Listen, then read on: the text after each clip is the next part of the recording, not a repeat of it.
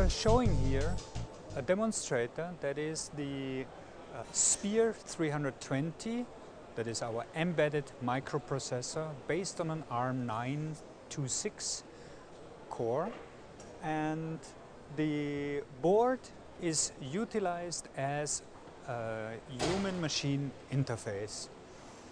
We have here on the board, of course, the SPEAR320 that is operating all the interfaces, and I will go now a little bit through the different interfaces that we have here. SPEAR320 board has many different interfaces.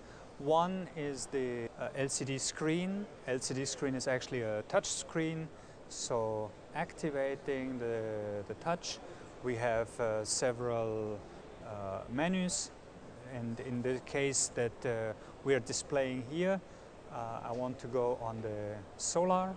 The solar farm is actually displaying here the production of energy from a panel with a maximum power point tracker, and the communication between the photovoltaic panel and this board is done through Ethernet connection. So here we have the connector for the Ethernet cable, the RJ45 connector, and also the driver for the Ethernet, that is an ST802 RT, that is this chip here.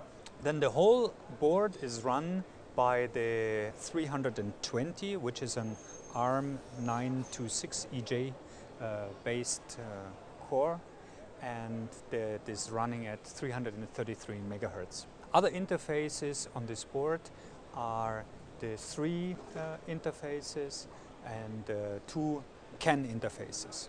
The driver for the resistive touch here is the STMicroelectronics. The utilization of the SD card here is useful for update of software or storage of data for longer utilization. The SPEAR, of course, has an interface to eSPEAR320 and also to a 4 gigabit NAND flash that is on the board. The LEDs that are on the board here are for status and feedback to the user. The DC-DC converter L7986A is used to supply the board with a very precisely controlled and regulated supply voltage. The whole software run on the SPEAR320 is the STLinux BSP for the SPEAR family, which is a single source code based on the kernel 2.6.27 and 2.6.32. Everything is included from the tool chain, the bootloaders, the kernel, and the complete root file system. The design for such an interface is very simple and can be done with the Linux standard frameworks.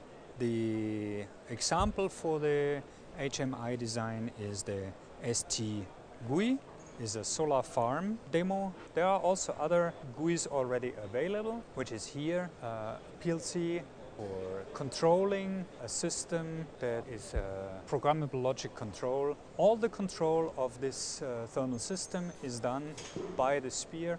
We are running up the temperature we want to control, so there is the motor is controlled, the valves are controlled, and the temperature is measured, and also the temperature inside the circulation system. So we can see evaluation board for simple start of a web client, a web server, and the solar farm can be run as a software interface to see the photovoltaic production.